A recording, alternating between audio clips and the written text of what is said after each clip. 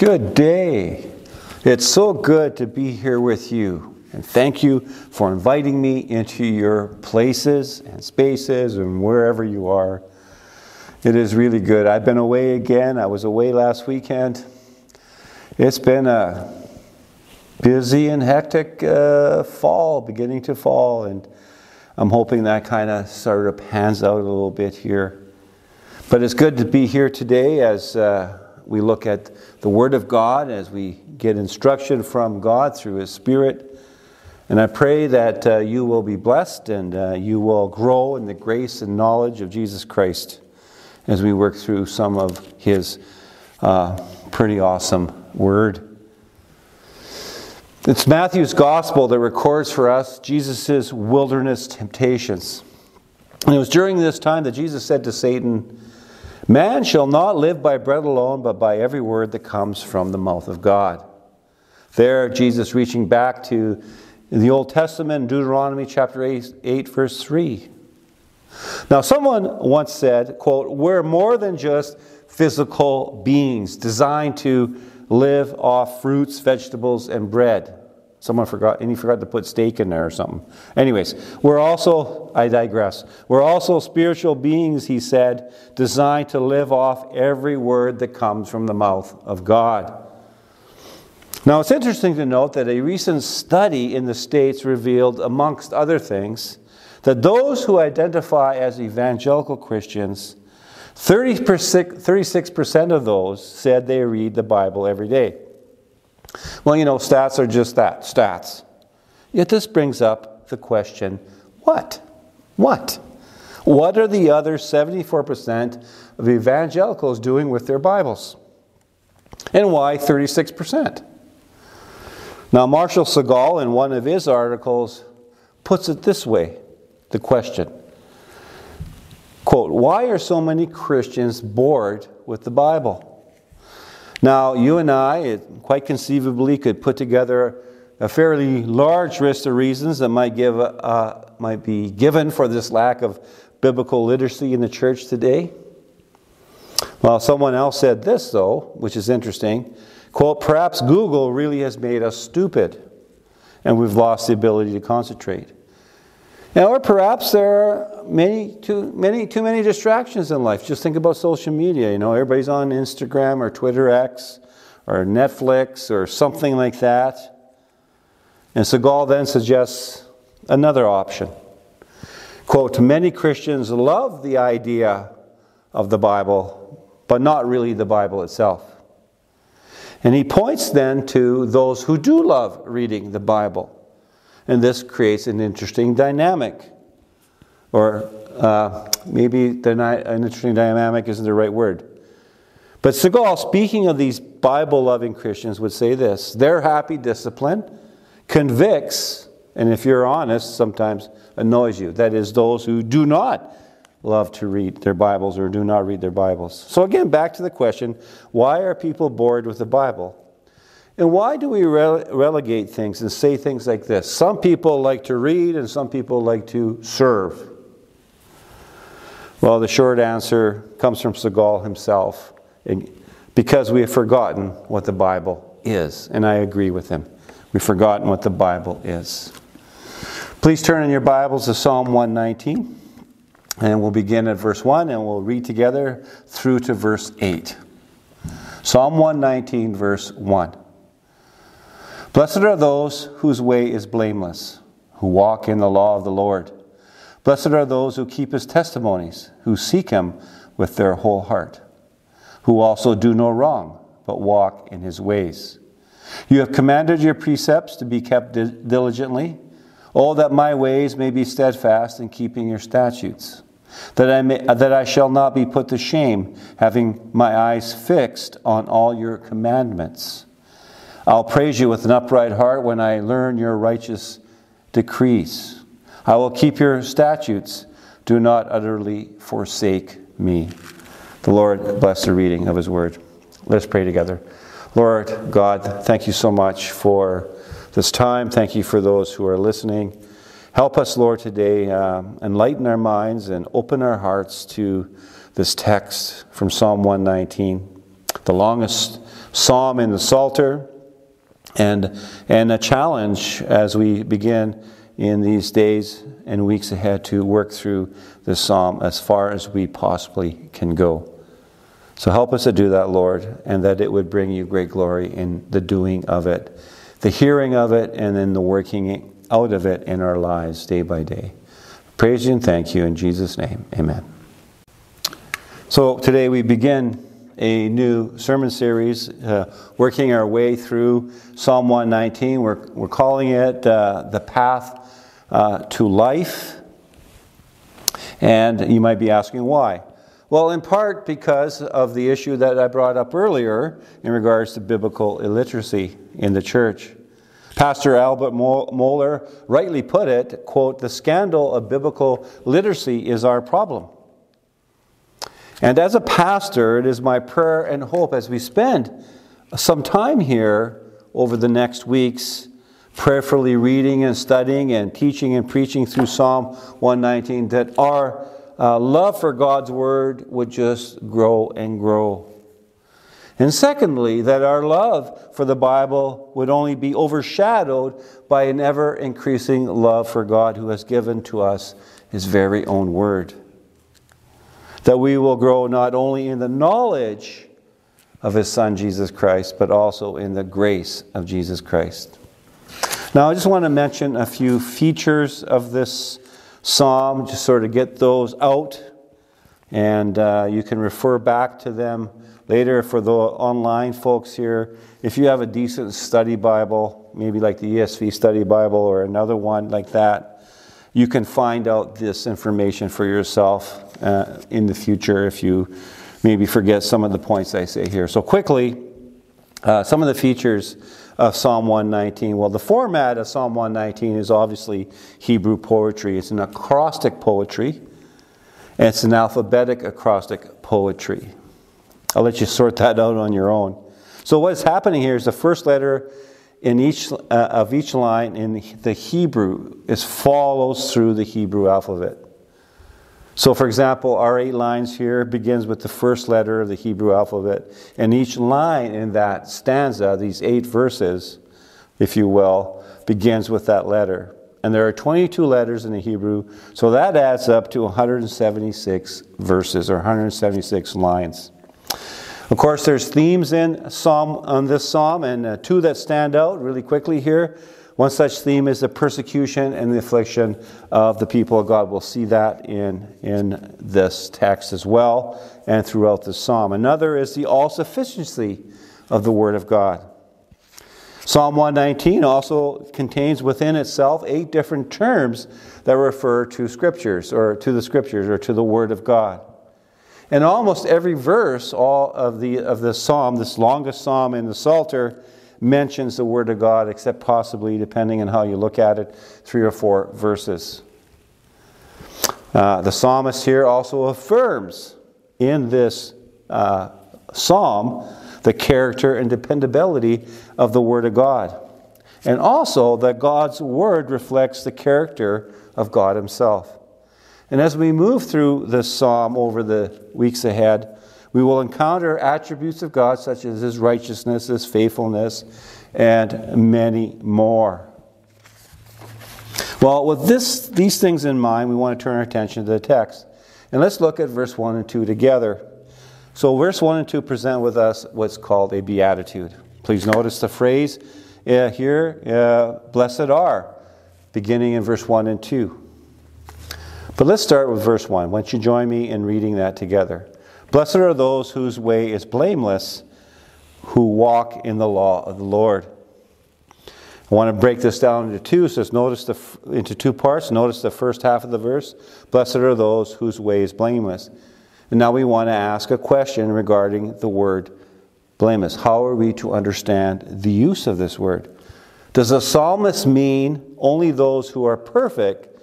Those will be blessed. Those will be happy. Now, we always need to remember that context is king. And keeping that in mind, we should not immediately understand this word blameless in the sense of attaining perfection. If we look at verse 8, we see immediately that this will not give us permission to do so. So we understand the word blameless in the context that it is found in. And the word blameless in the original language, which is Hebrew, means completeness, wholeness, soundness. It speaks of a person who has integrity, a person who is sound and whole. Their outer life and reality reflect the quality of the inner life and reality. So the question then is, how does this completeness, this integrity, this way that is blameless come about? How does this happen in this person? And our answer is found in the second half of verse 1. Those who walk in the law of God. So a couple things we need to deal with. Let's deal with the phrase, the law of God. Well, friends, this is the Torah. You probably know this already. Or to the Hebrew, it would be called the law. And the Torah also describes for us the first division in our Bibles, which is the first 5 books of the Bible, beginning with Genesis and ending with Deuteronomy. But before we move on from here, it really needs to be stated that Christians, believers, according to the new covenant through Christ, are no longer under the law. Jesus Christ, my friends, has fulfilled all points of the law perfectly for you and me. He even dealt with our disobedience to the law. As the Apostle Paul states so well, for all have sinned and fall short of the glory of God. Romans chapter 3, verse 24. So it was Jesus who took upon himself the punishment of our disobedience of God's holy, good, and righteous law. That's how Paul describes the law. It is holy, good, and righteous. And in our repentance and confession of faith, based on faith alone in Christ, our sins are forgiven, and Christ imputes his righteousness to us. Well, with this in mind, this truth, this New Testament, New Covenant truth, does that mean Christians are no longer to obey, for example, the 10 Commandments? Well, some might say so, but the short answer is, of course not. Listen to what the Apostle John said about these kinds of things, which is our commentary on this particular verse. John said, "No one born of God makes a practice of sinning. For God's seed abides in him, and he cannot keep on sinning because he has been born of God." 1 John chapter 3, verse 9. And folks, just so you know, the Old Testament saints who were under the law would find provision in that law for confession and restoration. But let's go back to the second half of verse 1. And let's look at the word walk. And it's best understood in the context of our stanza as the person, whether we're talking about the Old Testament saint or those under the New Covenant, that person has decided to order their inner and outer lives according to the Word of God. These persons are blessed, it says here, of God. Or we could say happy in God. Or better yet, as the psalmist put it, blessed is everyone who fears the Lord, who walks in his ways. Psalm 128:1. Well, moving into the second half of this beatitude, verse 2, please read this with me. Blessed are those who keep his testimonies, who seek him with their whole heart. Here we encounter one of those 8 basic words that I made reference to earlier that describe the Word of God. Testimonies. And this particular word is used 23 times in this psalm, and this word is related to another word in the Old Testament, a word for witness. So with this in mind, and connecting this word or this idea of witness with the Hebrew verb translated those who keep in the ESV here, we can say that blessed are those who obey and are loyal to the witness of the Word of God. And secondly, because the person is attentive to keep or to obey the witness of God's Word, blessed are those who seek him with their whole heart. Now we go back to our comments just moments ago regarding the law and grace. And I think it should be very obvious to us with just these first 2 beginning verses of Psalm 119 that we're not encountering rules here for the sake of rules. What we are encountering is God who's expressing his character and nature by his written word. We see and we look at this verb translated for us here, seek Him. It's tied specifically to the worship of God, who has given us His word. King David said it this way, "But may all who seek you rejoice and be glad in you. May those who love your salvation say continually, 'Great is the Lord.'" Psalm 40, verse 16. And this phrase, whole heart, refers to a person's whole person, his intellect, their emotion, their desire. Christ put it this way, "You shall love the Lord your God with all your heart, with all your soul, and with all your mind." Matthew 22:37. And moving along now, verse 3 really just ties up, completes the Beatitude, where we read, "Who also do no wrong, but walk in His ways." This is interesting, because what verse 3 is doing is restating what was already stated in verse 1. And the psalmist here is true to Hebrew poetry, which is parallelism here. That is restating a previous statement to drive home a point. And what is the point? Well, we can go back to the Apostle John for his helpful commentary. We know that everyone who has been born of God does not keep on sinning. 1 John 5:18. This is not to say that no one will ever sin again. No. Yet the psalmist would go on to say in verse 10 of Psalm 119, "With my whole heart I seek you, let me not wander from your commandments." You see, my friends, the desire of the psalmist was to guard his heart and to walk in God's ways. Which then, according to the Bible, God promises to protect the hearts of those who seek Him with their whole heart. We go back to John's letter again, where John said, "But he who is born of God protects him, and the evil one does not touch him." 1 John 5:18. So in summation of these first 3 verses, we can say this: Blessed is the one whose ways are blameless before God. Blessed is the one who obeys the word of God. Blessed is the one who seeks after God with their whole heart. Well, moving along now from verse 4 to 8, we see here in verse 4, the psalmist begins to pray to God. And throughout my Psalm 119, we'll encounter the psalmist praying to God for help, which I hope in turn encourages you and I to do likewise. How wonderful when we look at the Scriptures, when we look at this psalm, how the writers of the Word of God reveal their hearts before God. They were so real and honest and open. There are those in the church today who would say that it's long overdue that we unhitch ourselves from the Old Testament. And those who say that and teach that and do that are really doing a great disservice to the body of Christ, my friends. Oh, what the psalmist might say or would say to the 21st century enlightened Christian desiring to discard the Word of God. No, the psalmist turns his attention heavenward with a passionate desire to obey God's Word. For God indeed, as the psalmist proclaims, commanded His precepts.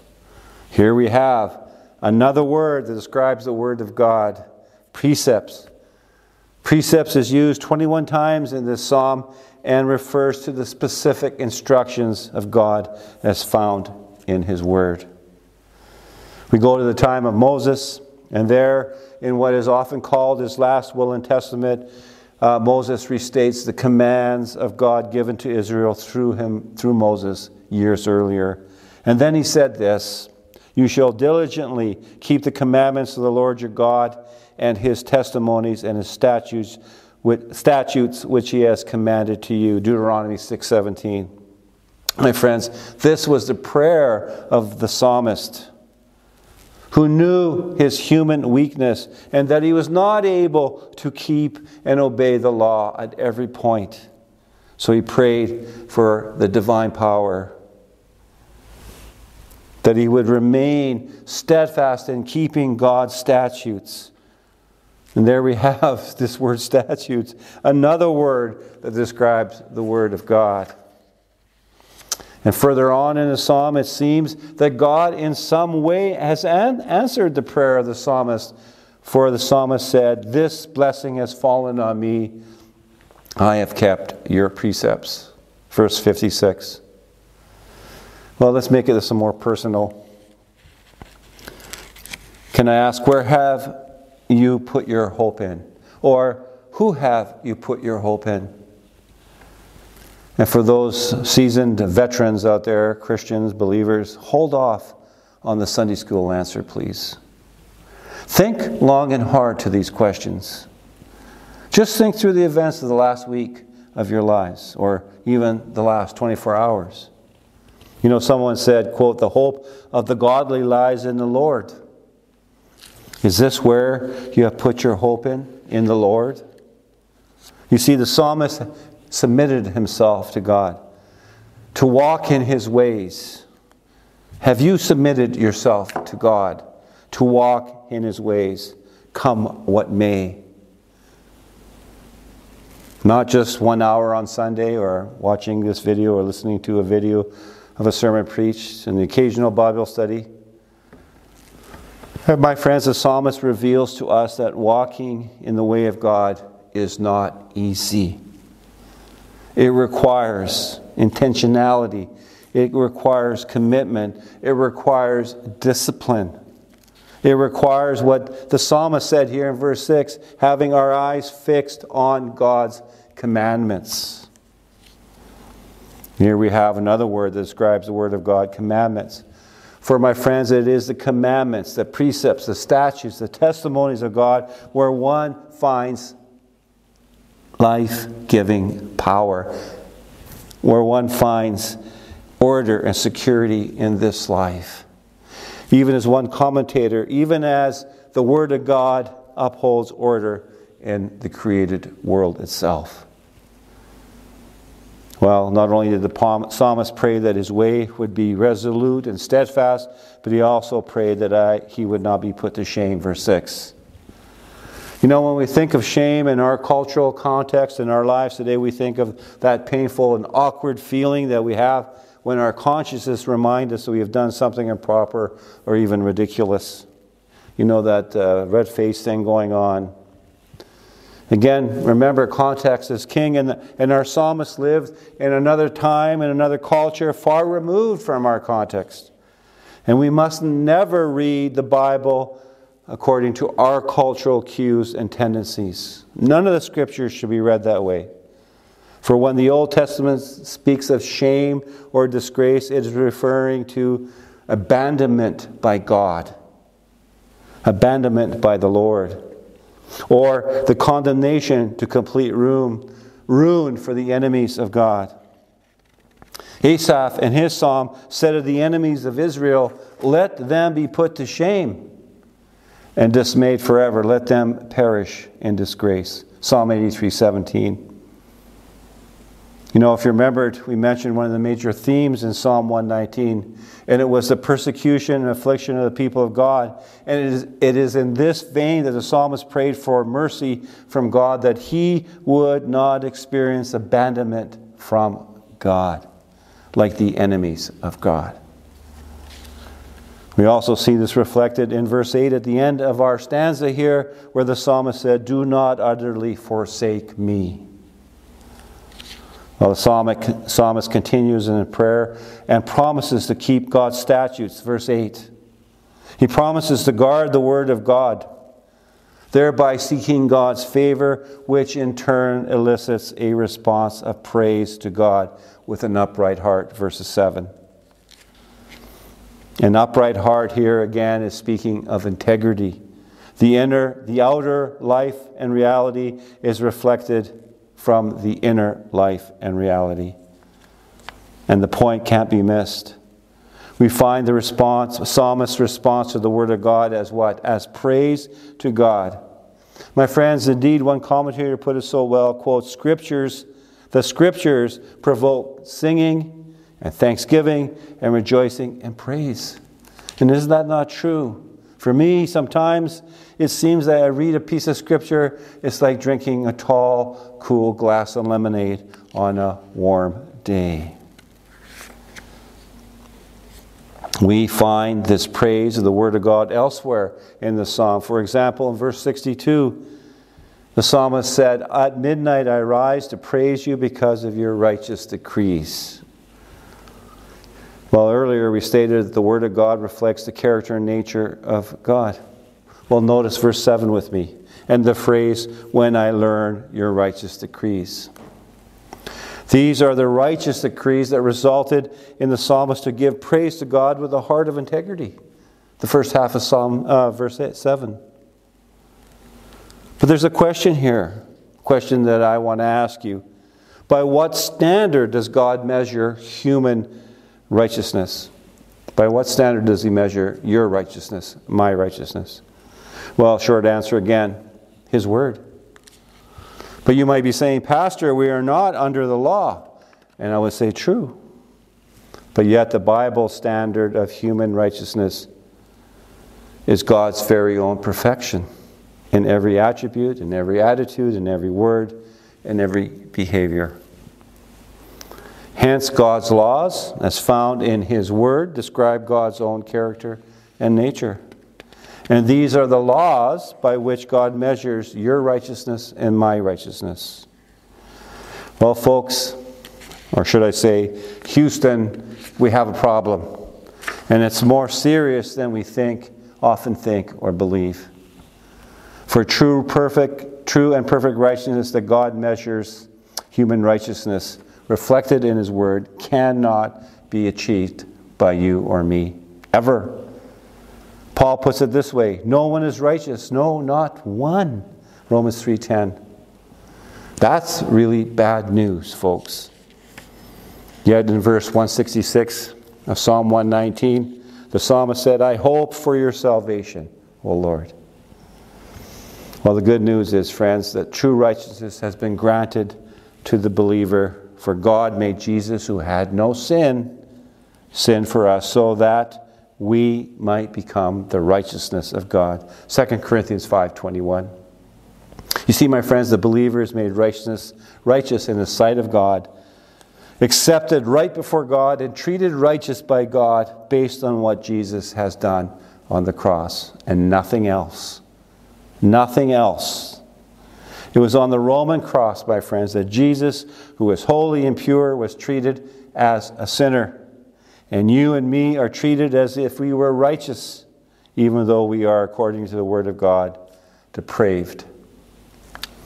On the cross, that great exchange happened, my friends. Jesus took our sin, and He gave us His righteousness.